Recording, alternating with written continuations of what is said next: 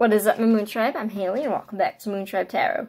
This is going to be for the star sign of, for Libra for November 2020. Take what resonates, leave behind what does not. If you'd like to book a personal reading with me where your messages will 100% correlate to your story because they are specifically for you in mind, you can find all the information for how to reach me in a reading in the description box down below. If you like the content that I make or would like to support me, please go smash the like and subscribe button. Without any further ado, I have already gone and pulled your cards off camera like always for you, Libra. So let's get right into the reading. We got the Knight of Coins, Judgment, Major Arcana, Nine of Wands. So the Knight of Coins represents a Taurus, Virgo, Capricorn, doesn't have to be, energy in your life, representing somebody that is trying very hard to forge forward with his path with patience. He is somebody that is, of all the star signs, he is kind of the most steadfast knight, where he understands that his time is subjective, and the goals that he wants is kind of like the tortoise and the hare. He is somebody that really understands that his time is subjective to him, and he can't measure his success based off other people. So to say, let's say your best friend has his dream house and dream car and dream job in 10 years, and it takes you 20, that is perfectly fine to this Knight of Coins because he understands that he is going to be putting in the work to get there. So there is this kind of stubbornness with this, where he is on his way to get there, and he is going to get there eventually. All knights do turn into kings, so he is going to get there eventually. Judgment card represents Major Arcana energy of a renewal, of a second chance, kind of being karmically judged. It is something that is a rebirth of a situation.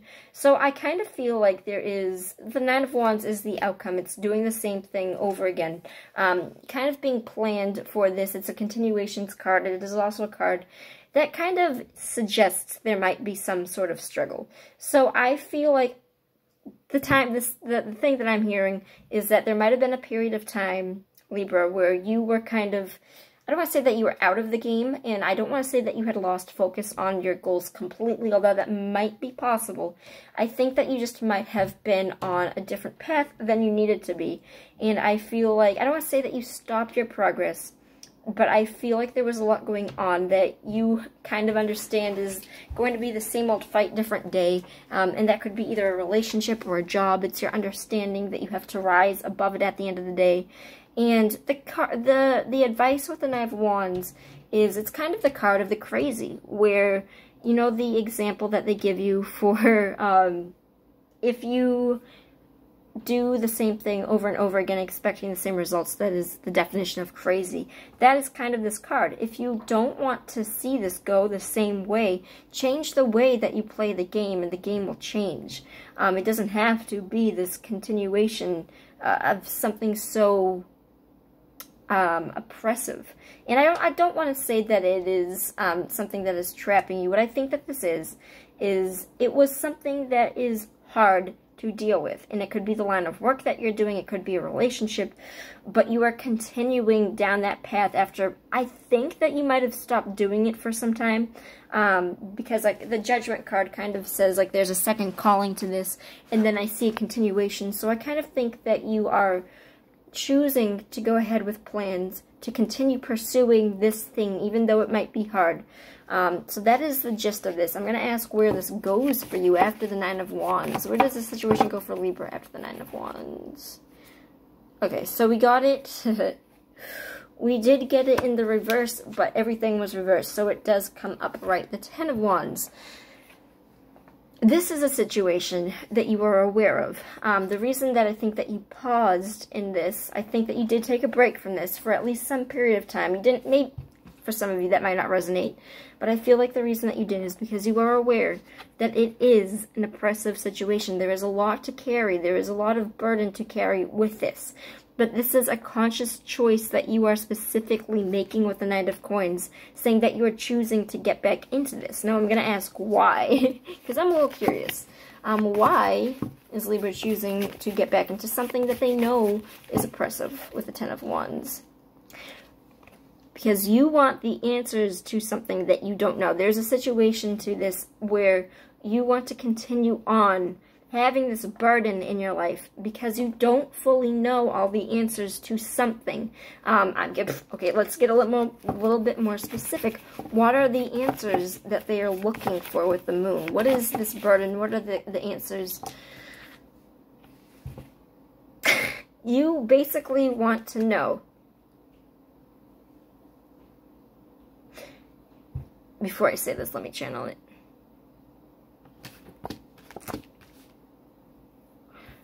Burden, I'm understanding your situation. You want the answers to success. You want to know how to get to success, and I feel like the only way that you feel like you can get to success is going through hardship. I think that you are trying to figure out yourself more. I feel like you are trying to really understand who you are as a person and what you need and what the answers to your situation is that you need. I think that you are trying to find this hard work that you're doing is probably something that is maybe less so a relationship and a job and more so inner work. I feel like you are doing something, and I don't specifically know what that could be, but it is something that you're specifically doing that is going to be hard for you. So it might be doing your own inner shadow work or demon work in order to find the answers that you need to yourself as to why things are happening the way that they are continuing all the time. I think you are trying to stop this cycle. I think that you are trying to find the things that are going to make you happy in the success. The answers that you want is, how do I have this success? And the only way that you think that you're going to get there, and this you would be accurate, is by doing your own inner shadow work. So I think that you are going through hell and high water to find that, and I think that this is an incredibly brave spread. I feel like you stopped doing this for some time because it was hard, and it is going to be hard. But let me ask, if you get to the destination that you are looking for when you get this, because I think it's going to be a good card. It's not. I shot myself in the foot. It is not.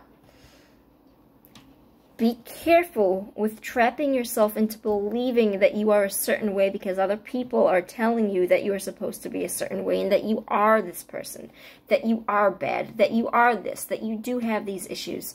I think that the whole reason that you are doing this and looking for this is because you are looking for the answers to something that other people are giving you these answers already. So I really like, yes, this is a card of self-doubt and anxieties. This is a card about trapping yourself in them. But I am specifically getting a very specific feel that the reason that this is happening is because you are trapping yourself into this because other people are telling you that you are a certain way. Now, I don't have really any cards that specify that. I am just feeling that. So for some of you, it is going to be like that. For others, you might just be trapping yourself into, I think that you might be a bit of a perfectionist. And I think that there is a large amount of anxiety here where you are trapping yourself into something almost in a way to self-sabotage your own success and your own happiness. I think that you might, I definitely think that you are trying to sabotage your own success and your own happiness. Be it whether you are consciously aware of that or not, whether you are allowing other people to do that for you and to tell you who you are. I think that you are telling yourself that you are something that you are not. And I think you are trying to look for those answers. The problem with this is that you don't fully 100% trust in yourself, and you 100% don't fully believe that you are, I'm hearing, a good person, that you are a certain way, that you want to change the way that you are. And here's the thing with this, you can 100% change the way that you're doing things. And okay, this is, I'm hearing this specifically. It might resonate with some of you, it might not. It's definitely going to resonate with somebody because I'm saying it, and it has to. There's no way that's not how that works. When I hear something, it is meant for someone. So the thing that my therapist tells me, because God knows I need it, and I'm going to leave it off on this, and I think that when you hear this, you'll understand what I'm trying to say, is that a bad person doesn't try to look for the answers. They don't try to correct the answers within inside of themselves. Somebody that is a bad person doesn't actively try to get help for them. They aren't trying to do their shadow work. They aren't trying to reach out and to get more help because they don't care. A bad person doesn't care. So if you are in that mindset where you think that you're being judged, that people view you a certain way, in that you are a bad person or you're something lacking because other people say so. First of all, fuck society, fuck what people tell you. The only thing that you need to be listening to you is yourself. And the problem with that is that you are listening to other people and allowing it to become your own reality, and you cannot continue doing that if you want your own success. You are not a shitty person. I'm getting that very strongly, that you feel that way about yourself, and you are not. Do not allow other people's opinions of you weigh in on your own opinion of yourself. And that is where the hard work is going to come into play, because this is going to be a battle for you. But you can win it. You can win all of your fucking battles by changing the way that you respond to your situation. Alright, Libra, I love you. I'll see you on the flip side. Peace out.